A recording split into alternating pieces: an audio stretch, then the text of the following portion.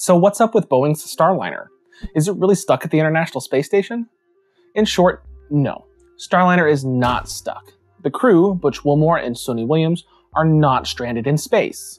The vehicle is safe, and the astronauts do not require a rescue by a SpaceX Crew Dragon. So what's with all the dramatic headlines?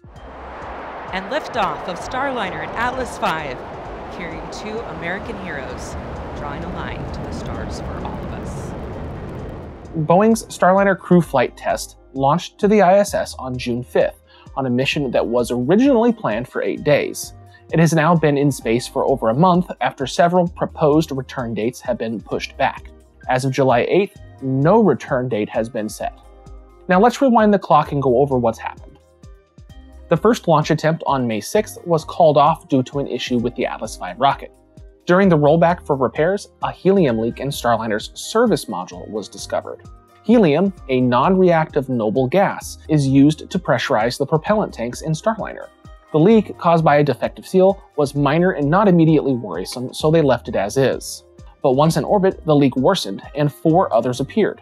Additionally, during the rendezvous with the ISS, 5 of the service module's 28 reaction control thrusters shut down unexpectedly. Butch and Suni had to then hold Starliner in place while ground teams worked the issue. After resetting and rechecking thrusters, 4 of the 5 thrusters were brought back online. The 5th looked to have a different issue, so they left that one off for the rest of the mission. Starliner successfully docked shortly thereafter, and the crew entered the ISS to join the 7-person Expedition 71 crew.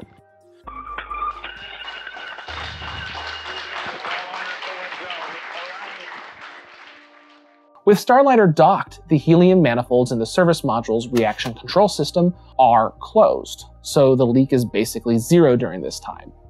NASA and Boeing say there is about 70 hours of helium left in the service module, and they only need about 7 hours worth to return to Earth. And remember, the helium will only be used during independent flight.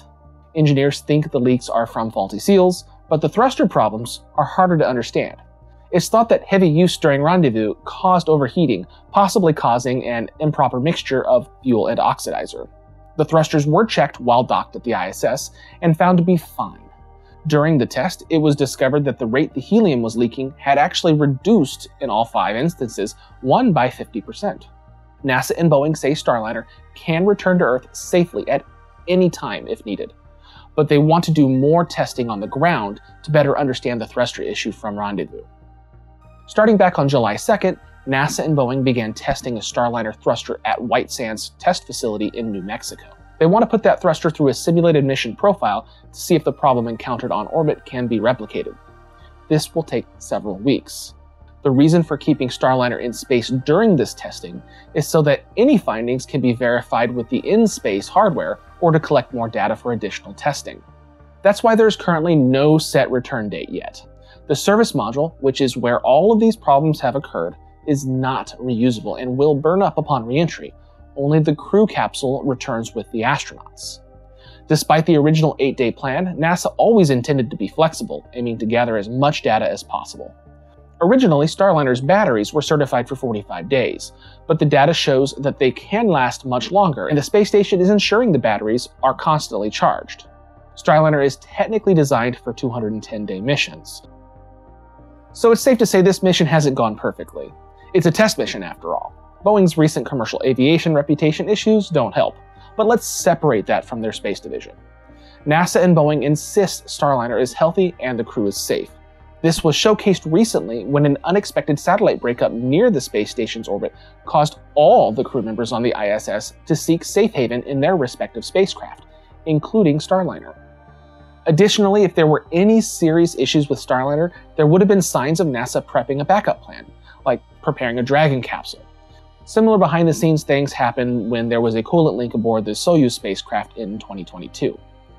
Despite these setbacks, the capsule itself has been performing very well. So why set return dates only to constantly delay them?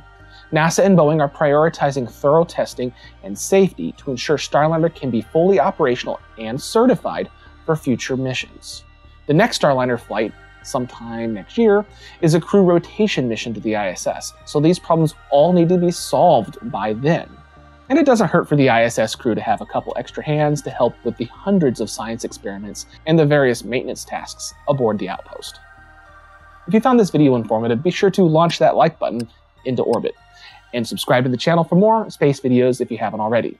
And if you still have questions about Starliner's extended stay at the ISS, ask them in the comments below. Thanks again for watching, and until next time, Ad Astra.